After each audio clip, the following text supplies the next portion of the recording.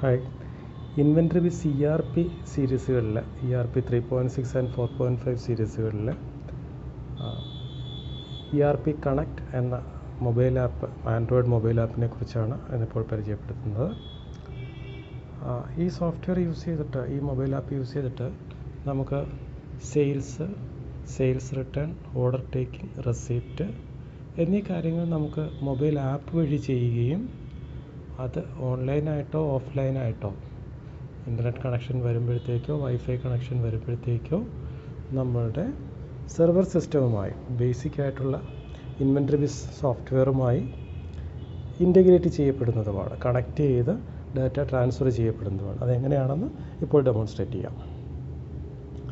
ആദ്യമേ play store എടുക്കുക. Play സ്റ്റോറിനകത്ത് DCS ഇൻഫോവേ നമ്മുടെ കമ്പനിയുടെ പേര് കൊടുത്തു കഴിഞ്ഞാൽ നമ്മളുടെ ആപ്പുകളൊക്കെ കാണാൻ കഴിയും. അതിനകത്ത് നിന്ന് ERP Connect എന്ന് പറയുന്ന ഒരാപ്പുണ്ട്. DCS ഇൻഫോയുടെ ERP Connect. നോക്കിയാൽ എൻ്റെ സ്ക്രീൻഷോട്ട്സും കാര്യങ്ങളും എല്ലാം കൊടുത്തിട്ടുണ്ട്. ഇത് ഇൻസ്റ്റാൾ ചെയ്യുക. മിനിമം നമുക്ക് ആൻഡ്രോയിഡ് 6 മുതൽ, ആൻഡ്രോയിഡ് 7 മുതലാണെങ്കിൽ ഏറ്റവും കംഫർട്ടബിൾ. ഓറിയോ പൈ ഇതിനകത്തെല്ലാം നമ്മൾ ടെസ്റ്റ് ചെയ്തിട്ടുണ്ട്. നമ്മുടെ ERP Connect ഇൻസ്റ്റാൾ ചെയ്ത് കഴിഞ്ഞു. ഞാനത് ഓപ്പൺ ചെയ്യുകയാണ്. അതിൻ്റെ ഇനിഷ്യലി ഒരു രജിസ്ട്രേഷൻ സ്ക്രീൻ വരും. ഈ രജിസ്ട്രേഷൻ സ്ക്രീൻ കൊണ്ട് മീൻ ചെയ്യുന്നത് ഈ മൊബൈൽ ആപ്പ് നമ്മുടെ സെർവർ സിസ്റ്റവുമായി, നമ്മുടെ ഇൻവെൻ്ററിബിസ് ഇൻസ്റ്റാൾ ചെയ്തിട്ടുള്ള സെർവർ സിസ്റ്റവുമായി കണക്റ്റ് ചെയ്യാനായിട്ടുള്ള ഡീറ്റെയിൽസാണ് അത് ചോദിക്കുന്നത്. അപ്പോൾ സെർവർ സിസ്റ്റത്തിൻ്റെ IP നമ്മളിവിടെ കൊടുക്കുകയാണ് 172.16.1.85. നമ്മൾ IP അഡ്രസ്സ് കൊടുക്കുമ്പോഴത്തേക്ക് ആ സിസ്റ്റത്തിലേക്ക് അത് പോയിൻ്റ് ചെയ്ത് കഴിയും. അതിനുശേഷം ഇതിൻ്റെ പോർട്ട് നമ്പർ കൊടുക്കുന്ന ഉടനെയാണ് നമുക്ക് ആ SQL സെർവർ, ആ ഒരു പർട്ടിക്കുലർ SQL സെർവറിൻ്റെ ഇൻസ്റ്റൻസിലേക്ക് നമ്മൾ ഈ മൊബൈൽ ആപ്പ് കണക്റ്റ് ആവുന്നത്. അപ്പം ആ പോർട്ട് നമ്പറാണ് ഞാൻ കൊടുക്കുന്നത്.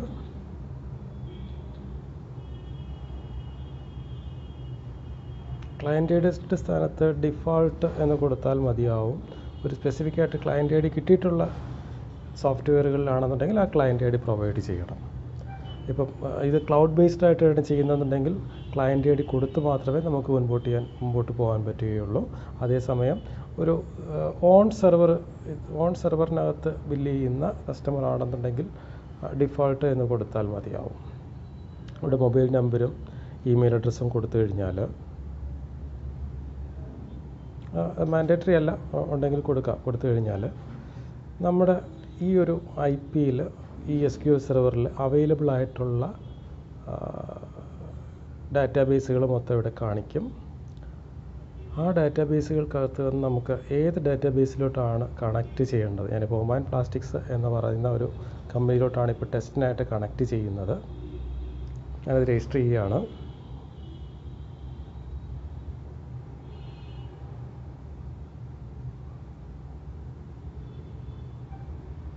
അപ്പോൾ നമ്മുടെ സോഫ്റ്റ്വെയർ മൊബൈൽ ആപ്പ് ആ സെർവറുമായിട്ട് കണക്റ്റ് ചെയ്യാനായിട്ട് ട്രൈ ചെയ്തു. അത് കണക്റ്റ് ചെയ്ത് കഴിഞ്ഞു.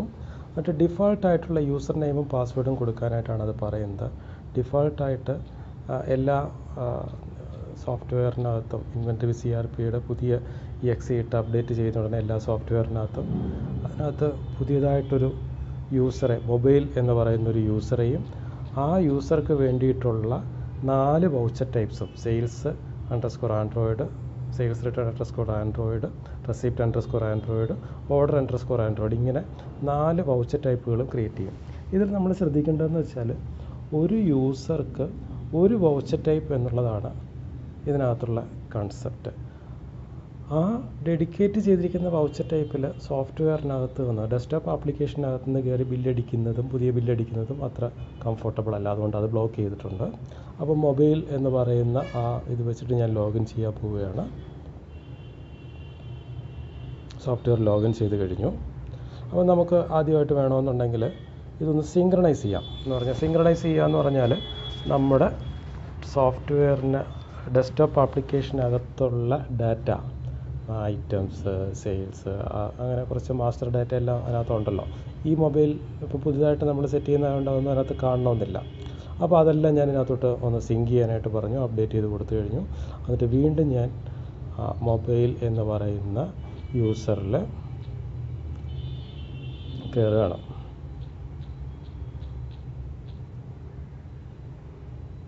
പാസ്വേഡ് റിമെമ്പർ ചെയ്യാൻ പറഞ്ഞു. അപ്പോൾ ഈ സ്ക്രീനിൽ നിന്ന് തന്നെ നമുക്ക് വേണമെന്നുണ്ടെങ്കിൽ സിങ്ക്രണൈസ് ചെയ്യാം, അല്ലെങ്കിൽ കമ്പനി സെറ്റിങ്സ് കൊടുത്തു കഴിഞ്ഞാൽ വേറൊരു കമ്പനിയിലോട്ട് കയറണമെന്നുണ്ടെങ്കിൽ കയറാം. ഞാൻ ലോഗിൻ ചെയ്യുകയാണ്. ലോഗിൻ ചെയ്ത് കഴിഞ്ഞിട്ട് ആദ്യമായിട്ട് വരുന്നതെന്ന് വെച്ചാൽ സോഫ്റ്റ്വെയർ എൻ്റെ പ്രൈമ ഫേസി ആയിട്ടുള്ള സെയിൽസ് റിട്ടേൺ, ഓർഡർ, റെസിപ്റ്റ്, ഇങ്ങനെ 4 വൗച്ചേഴ്സും ഓരോ വൗച്ചറിൻ്റെ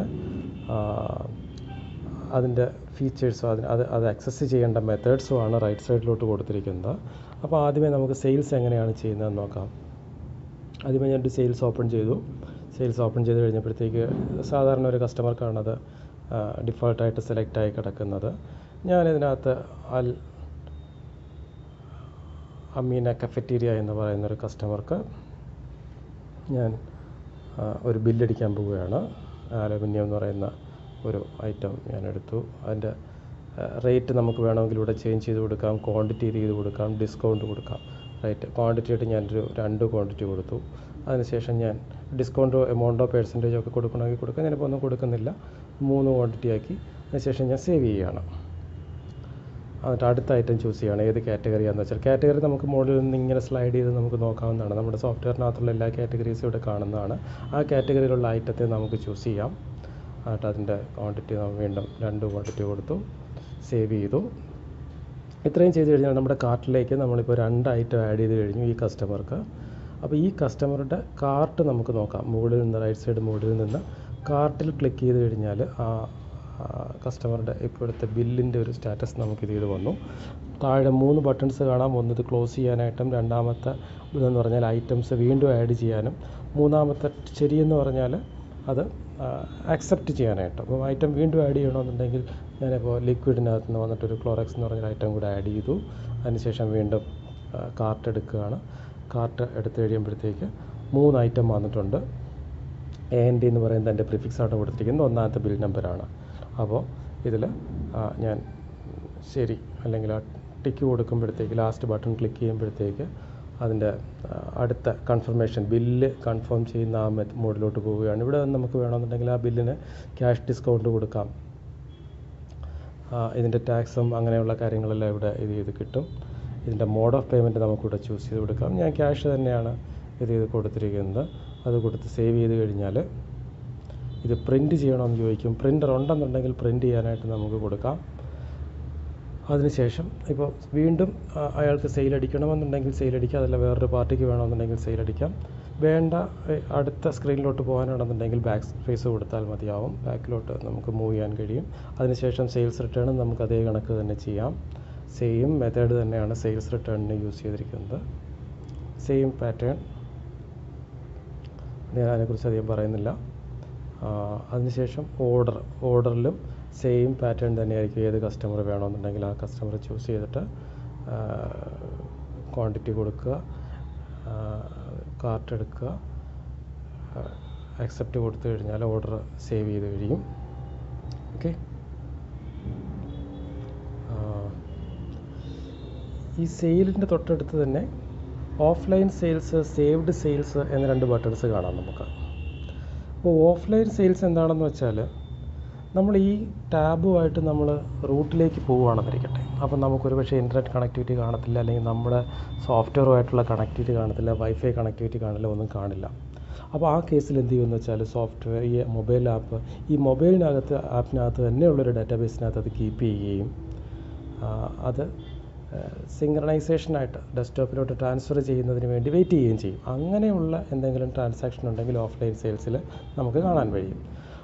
സേവ്ഡ് സെയിൽസ് എന്ന് പറഞ്ഞാൽ ഇപ്പോൾ ആൾറെഡി ഒരു സെയിൽ ഞാൻ ചെയ്തു, അത് സെർവറുമായിട്ട് സിങ്ക് ചെയ്ത് കഴിഞ്ഞു. എനിക്കിപ്പോൾ ഇവിടെ വൈഫൈ കണക്ടിവിറ്റി എല്ലാം ഉള്ളത് കൊണ്ട് തന്നെ ഇത് സെർവറുമായിട്ട് ആൾറെഡി സിങ്ക് ചെയ്ത് ഇത് നമ്മുടെ കമ്പ്യൂട്ടറിൽ എത്തിക്കഴിഞ്ഞു. ഇനി കമ്പ്യൂട്ടറിനകത്ത് ചില പ്രോസസ്സുകൾ ചെയ്താൽ മതിയാവും, അത് മുൻപോട്ട് നമുക്ക് ചെയ്യാൻ കഴിയും. ഓക്കെ, അപ്പം സെയിൽസ് റിട്ടേൺ, ഓർഡർ ഇതിനെല്ലാം സെയിം പാറ്റേൺ തന്നെയാണ്. ഇതിനകത്ത് അടുത്തൊരു വേരിയേഷൻ ഉള്ളത് റെസിപ്റ്റിൽ മാത്രമാണ്. റെസിപ്റ്റിൽ നമ്മൾ കസ്റ്റമറെ ചൂസ് ചെയ്യുക. കസ്റ്റമറെ ചൂസ് ചെയ്തതിന് ശേഷം എത്ര എമൗണ്ടാണ് നമ്മൾ അദ്ദേഹത്തിൻ്റെ ഇപ്പോൾ കളക്ട് ചെയ്യുന്നതെന്ന് കൊടുക്കുക. അതിനുശേഷം അത് ക്യാഷായിട്ടാണോ ബാങ്കായിട്ടാണോ എന്ന് കൊടുക്കുക. ബാങ്കായിട്ടാണെന്നുണ്ടെങ്കിൽ ബാങ്കിൻ്റെ ഡീറ്റെയിൽസ്, ബാങ്ക് ഏത് ബാങ്കാണ്, നമുക്ക് അവിടെ ബാങ്ക് ക്രിയേറ്റ് ചെയ്തിട്ടുണ്ടായിരുന്നെങ്കിൽ പല ബാങ്ക് വരും, ചെക്കിൻ്റെ നമ്പർ, ചെക്കിൻ്റെ ഡേറ്റ്, അങ്ങനെയുള്ള ഡീറ്റെയിൽസ് കൊടുക്കുക. അതിനുശേഷം അത് അക്സെപ്റ്റ് ചെയ്ത് കഴിഞ്ഞാൽ, ഈ ഒരു ശരി ടിക്ക് മാർക്ക് കൊടുത്തു കഴിഞ്ഞാൽ നമുക്കത് അക്സെപ്റ്റ് ചെയ്യാവുന്നതാണ്. ഞാനിപ്പോൾ അത് ക്യാഷ് തന്നെ കൊടുക്കുകയാണ് എളുപ്പത്തിനായിട്ട്. അത് കൊടുത്തു കഴിഞ്ഞു. ആ ഒരു റെസിപ്റ്റ് നമ്മൾ സേവ് ചെയ്ത് കഴിഞ്ഞു. ഓക്കെ, ഇനി നോക്കാം. ഇത് നമ്മുടെ സിസ്റ്റത്തിലോട്ട് പോയി കഴിഞ്ഞു, എല്ലാം സിങ്ക് ആയി കഴിഞ്ഞു. അപ്പോൾ ഇതാണ് എൻ്റെ പ്രൈമ ഫേസി ആയിട്ടുള്ളൊരു വർക്കിംഗ്. ഇങ്ങനെയായിരിക്കും. ഇതിൻ്റെ ഒരു ക്ലോസിംഗ് റിപ്പോർട്ട് ഇങ്ങനെയാണ്. എത്ര ക്യാഷ് റെസിപ്റ്റ് എത്ര വന്നു, ക്യാഷ് സെയിൽസ് എത്ര വന്നു എന്നുള്ളൊരു ടോട്ടൽ ക്യാഷിൻ്റെ എത്ര മൂവ്മെൻറ്റ് വന്നു, ബാങ്ക് റെസിപ്റ്റ്, അങ്ങനെ ഒരു ഡീറ്റെയിൽസാണ് ഇതിനകത്ത് ഇത് കാണിക്കുന്നത്.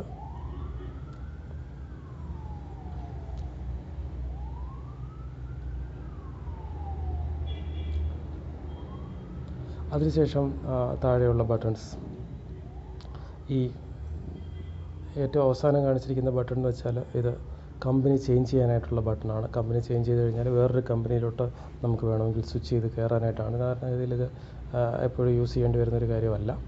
ഞാനിത് ക്യാൻസൽ കൊടുക്കുന്നു. ഈ രണ്ടാമത്തെ റിപ്പോർട്ടിൻ്റെ കളറുള്ള ബൈക്ക് ബട്ടൺ എന്ന് വെച്ചാൽ നമുക്ക് ക്യാഷ് അന്നത്തെ ക്ലോസിംഗ് റിപ്പോർട്ട് കാണാൻ വേണ്ടിയിട്ടുള്ളതാണ്. അതിനുശേഷം ഇത് സിങ്ക്രണൈസ് ചെയ്യാനുള്ളതാണ്. നമുക്കിപ്പോൾ വീണ്ടും ഒരു തവണയും കൂടെ ഓഫീസിൽ ചെല്ലുന്നു, ഓഫീസിൽ പുതിയ കുറേ ഐറ്റംസ് ഇത് ചെയ്തിട്ടുണ്ട്, അല്ലെങ്കിൽ നമ്മുടെ സിസ്റ്റത്തിലെ ഡെസ്ക്ടോപ്പ് ആപ്ലിക്കേഷനിൽ കൂടുതൽ ഐറ്റംസ് ക്രിയേറ്റ് ചെയ്തിട്ടുണ്ട്, അവിടുത്തെ സ്റ്റോക്ക് ഒരു തവണയും കൂടെ എടുക്കണം, ബാലൻസുകൾ എടുക്കണം എന്നുണ്ടെങ്കിൽ നമ്മൾ ഈ ബട്ടൺ ക്ലിക്ക് ചെയ്ത് കഴിഞ്ഞാൽ ഇത് അപ്ഡേറ്റ് ആവും. അപ്ഡേറ്റ് ആയി കഴിഞ്ഞാൽ വീണ്ടും ലോഗിൻ ചെയ്യണം, ലോഗൗട്ട് ചെയ്ത് ലോഗിൻ ചെയ്യണം. ഇത്രയാണ് ഈ ആപ്പിൻ്റെ പ്രൈമ ഫേസി ആയിട്ടുള്ള ഫങ്ഷനാലിറ്റീസ്. ഇത് ഡെസ്ക്ടോപ്പുമായിട്ട് എങ്ങനെ സിങ്ക്രണൈസ് ചെയ്യും, എങ്ങനെ കണക്ട് ചെയ്യും എന്നുള്ളതിനെക്കുറിച്ച് അതും ഇപ്പോൾ പറഞ്ഞു തരാം.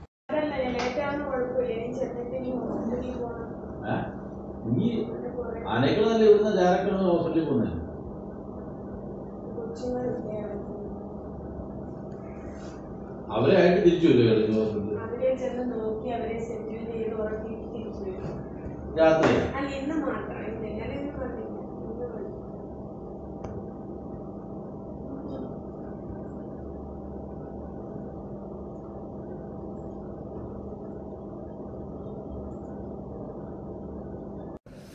നമ്മുടെ ഡെസ്ക്ടോപ്പിൽ മൊബൈൽ ആപ്പിന് വേണ്ടിയിട്ട് എങ്ങനെയാണ് കോൺഫിഗർ ചെയ്യുന്നത്, സോഫ്റ്റ്വെയർ എങ്ങനെയാണ് കോൺഫിഗർ ചെയ്യുന്നതെന്നാണ് പറയുന്നത്. ആദ്യമായിട്ട് മൈ പി സി എടുത്തിട്ട് അതിൻ്റെ മാനേജ് എന്ന് പറയുന്ന ഓപ്ഷനകത്ത് പോവുക. മാനേജ് എന്ന് പറയുന്ന ഓപ്ഷനകത്ത് സർവീസസ് ആൻഡ് ആപ്ലിക്കേഷൻസ് എന്ന് പറഞ്ഞൊരു ഓപ്ഷനുണ്ട്. അതിനകത്ത് SQLൻ്റെ കോൺഫിഗറേഷൻ മാനേജർ, SQL കോൺഫിഗർ ചെയ്യാനായിട്ടുള്ള, SQLൻ്റെ IP ഒക്കെ കോൺഫിഗർ ചെയ്യാനായിട്ടുള്ള. അപ്പം SQL services, SQL network configuration. അപ്പോൾ ഞാൻ SQL 2008ൻ്റെ കോൺഫിഗറേഷൻ എങ്ങനെയാണ് സെറ്റ് ചെയ്യുന്നതെന്ന് നോക്കാം. അപ്പോൾ നമ്മൾ വേണ്ട SQL സർവീസിൻ്റെ SQL സെർവർ നെറ്റ്വർക്ക് കോൺഫിഗറേഷൻ എടുത്തിട്ട് അതിൽ ഏത് സർവീസാണോ, ഏത് സെർവറാണോ, ഏത് ഇൻസ്റ്റൻസ് ആണെന്ന് ചൂസ് ചെയ്യുക. അതിനുശേഷം അതിൻ്റെ റൈറ്റ് സൈഡിൽ അതിൻ്റെ TCP/IP ഡബിൾ ക്ലിക്ക് ചെയ്യുക. TCP/IP ഡബിൾ ക്ലിക്ക് ചെയ്യുമ്പോഴത്തേക്ക് അതിൻ്റെ TCP/IP പ്രോപ്പർട്ടീസ് വരും. IP അഡ്രസ്സോ എല്ലാ IP അഡ്രസ്സോ ഉള്ളൊരു വിൻഡോ വരും. അതിനകത്ത് ഏറ്റവും താഴെ IP അഡ്രസ് ഓൾ എന്ന് പറഞ്ഞൊരു ഓപ്ഷൻ കാണും. അത് ഡയനമിക് പോർട്ടായിട്ടൊരു നമ്പർ കാണും. ആ ഡയനമിക് പോർട്ടായിട്ടുള്ള നമ്പറിനെ നമ്മളെടുത്ത് TCP/IP പോർട്ടിലോട്ട് ഇട്ട് കൊടുത്താൽ മതിയാവും. അപ്പോൾ സാധാരണഗതിയിൽ ഇത് ഡയനമിക് പോർട്ടായിട്ടായിരിക്കും വരുന്നത്. നമ്മൾ ഡയനമിക് പോർട്ട് മാറിയിട്ട് അതിനെ ഫിക്സഡ് ആയിട്ടൊരു പോർട്ടിലേക്ക് അങ്ങ് സെറ്റ് ചെയ്ത് കൊടുക്കുകയാണ് ചെയ്യുന്നത്. അപ്പോൾ ഈ പോർട്ടുമായിട്ടായിരിക്കും എല്ലായ്പ്പോഴും കമ്മ്യൂണിക്കേറ്റ് ചെയ്യുന്നത്. അല്ലെന്നുണ്ടെങ്കിൽ ഇതിങ്ങനെ ചെയ്തില്ലെന്നുണ്ടെങ്കിൽ ഓരോ തവണയും പോർട്ട് മാറിക്കൊണ്ടിരിക്കും. നമ്മൾ ആ പോർട്ടായിരിക്കും നമ്മൾ മൊബൈൽ ആപ്പ് കണക്ട് ചെയ്യുമ്പോൾ കൊടുക്കേണ്ടത്. ഓക്കെ, അതിനുശേഷം അപ്ലൈ ഓക്കെ കൊടുത്താൽ, തൽക്കാലം ഇതിനകത്ത് ഞാൻ അങ്ങനെ ചെയ്യുന്നില്ല. അപ്ലൈ ഓക്കെ കൊടുത്തു കഴിഞ്ഞാൽ ആ പോർട്ട് നമുക്ക് അസൈൻ ആവും. ആ പോർട്ടിലേക്ക് നമുക്ക് സോഫ്റ്റ്വെയറും വൈഫൈ വെച്ചിട്ട് ഏത് ആപ്ലിക്കേഷൻ വേണമെങ്കിലും നമുക്ക് ഈ പോർട്ടിലോട്ട്, ഈ SQL സെർവറിലോട്ട് കണക്റ്റ് ആകാവുന്നതാണ്. അടുത്തതായി സോഫ്റ്റ്വെയറിൽ എന്തെല്ലാം ചേഞ്ചസ് ആണ് ഉള്ളതെന്ന് നോക്കാം. സോഫ്റ്റ്വെയറിനകത്ത് ഒരു യൂസറെ ക്രിയേറ്റ് ചെയ്യുമ്പോഴത്തേക്ക് ആ യൂസർക്ക് ഏത് ആൻഡ്രോയിഡ് ഡിവൈസാണ്, ഏത് വൗച്ചറാണ് അസൈൻ ചെയ്തിരിക്കുന്നത് എന്നൊക്കെ നമുക്കിവിടെ ഇത് ചെയ്ത് കൊടുക്കാൻ പറ്റും, സെറ്റ് ചെയ്ത് കൊടുക്കാൻ പറ്റും. ആൾറെഡി ഉള്ള ഒരു യൂസറെ ഞാൻ എടുത്ത് കാണിച്ചു തരാം. മൊബൈൽ എന്ന് പറയുന്നത് ബൈ ഡിഫോൾട്ടായിട്ട് വരുന്ന ഒരു യൂസറാണ്. യൂസറുടെ നമ്മൾ ഡിഫോൾട്ടായിട്ട് തന്നെ ഇത്രയും വൗച്ചർ ടൈപ്സ് അവർക്ക് വേണ്ടി സെറ്റ് ചെയ്യുന്നുണ്ട്. ഇപ്പം നമ്മൾ നേരത്തെ ചെയ്ത ആ മൊബൈൽ ട്രാൻസാക്ഷൻ്റെ ഇപ്പോഴത്തെ സ്റ്റാറ്റസ് നോക്കാം. നമുക്ക് ടൂൾസിനകത്ത് നിന്നും ERP Connect version 2 or ERP Connect, ചില സോഫ്റ്റ്വെയറിനകത്ത് 2 ഓപ്ഷൻ കാണും. കാരണം പഴയ ഒരു വേർഷൻ ERP Connect ഉണ്ട്, പുതിയ വേർഷനും ഉണ്ട്. അപ്പം വേർഷൻ 2 തന്നെ എടുക്കുക. എടുത്തതിന് ശേഷം റിഫ്രഷ് കൊടുത്തു കഴിഞ്ഞാൽ എത്ര ട്രാൻസാക്ഷൻസ് പെൻഡിങ് ആയിട്ടുണ്ട് ഇപ്പോൾ ഉണ്ട് എന്നറിയാൻ പറ്റും. ഓർഡർ, റെസിപ്റ്റ്, സെയിൽസ്, ഇങ്ങനെ പല ഇതും നമുക്ക് പെൻഡിങ് ആയിട്ട് നിൽപ്പുണ്ട്. ഇത് ഡൗൺലോഡ് ഓർഡേഴ്സ് കൊടുത്തു കഴിഞ്ഞാൽ ഓർഡേഴ്സ് 1 by 1 ആയിട്ട് അങ്ങ് നമ്മുടെ സോഫ്റ്റ്വെയറിനകത്തേക്ക് ഇമ്പോർട്ട് ആവും. അങ്ങനെ ഓരോരോ സംഭവങ്ങളായിട്ട് വേണമെങ്കിൽ നമുക്ക് ഇമ്പോർട്ട് ചെയ്യാം. Order, receipt, sales or returns, ഈ 3 നമുക്ക് 1 by 1 ആയിട്ട് നമുക്ക് ഇമ്പോർട്ട് ചെയ്യാം. ഇമ്പോർട്ട് ചെയ്തതിന് ശേഷം എല്ലാം ഓക്കെ ആണ്, എല്ലാ കാര്യങ്ങളും കറക്റ്റായിട്ട് നടന്നു എന്നുണ്ടെങ്കിൽ ഫൈനലൈസ് ട്രാൻസാക്ഷൻ എന്ന് പറയുന്ന ഓപ്ഷൻ കൊടുത്തു കഴിഞ്ഞാൽ അക്കൗണ്ട്സിലും സ്റ്റോക്കിലും എല്ലാം എൻട്രീസ് ഇത് പോസ്റ്റ് ചെയ്യുന്നതായിരിക്കും. ഇതിനകത്ത് എവിടെയെങ്കിലും ഈ 3 ഡൗൺലോഡ് ഫ്രം ക്ലൗഡ് സെർവർ എന്ന് പറയുന്ന ഓപ്ഷൻ ചെയ്യുമ്പോഴത്തേക്ക് എവിടെയെങ്കിലും എറേഴ്സ് വരുന്നുണ്ടെങ്കിൽ അത് മീൻ ചെയ്യുന്നത് നിങ്ങൾ ആ കോൺഫിഗർ ചെയ്തിരിക്കുന്ന വൗച്ചേഴ്സിൽ എന്തെങ്കിലും പ്രശ്നമുണ്ട്. ഫോർ എക്സാമ്പിൾ, ഒരു റെസിപ്റ്റ് കോൺഫിഗർ ചെയ്തിരിക്കുന്നു, ആ റെസിപ്റ്റിൻ്റെ ക്യാഷിലോട്ടോ അല്ലെങ്കിൽ ബാങ്കിലോട്ടോ അല്ലെങ്കിൽ ഒരു കസ്റ്റമറിലോട്ടോ ആക്സസ് ഇല്ല. പക്ഷേ ആ ആൻഡ്രോയിഡ് ആപ്പ് ആ ഒരു ക്യാഷ് എന്ന് പറയുന്ന ലെഡ്ജറിനെ ചൂസ് ചെയ്തിരിക്കുന്നു എന്നുണ്ടെങ്കിൽ അവിടെ ബഗ് വന്നിട്ട് അവിടെ അത് ബ്ലോക്കായി നിൽക്കും. അപ്പോൾ അതാണ് ആ സ്റ്റെപ്പ്. 3 സ്റ്റെപ്പായിട്ടാണ്. ആദ്യം റിഫ്രഷ് ചെയ്യുക, അതിനുശേഷം ഡൗൺലോഡ് ഫ്രം ക്ലൗഡ് സെർവർ കൊടുക്കുക, അതിനുശേഷം ഫൈനലൈസ് ട്രാൻസാക്ഷൻ കൊടുക്കുക. ഈ 3 സ്റ്റെപ്പും ചെയ്ത് കഴിഞ്ഞാൽ സോഫ്റ്റ്വെയറിലോട്ട് ഈ ഡാറ്റ ഇമ്പോർട്ടായി കഴിയും.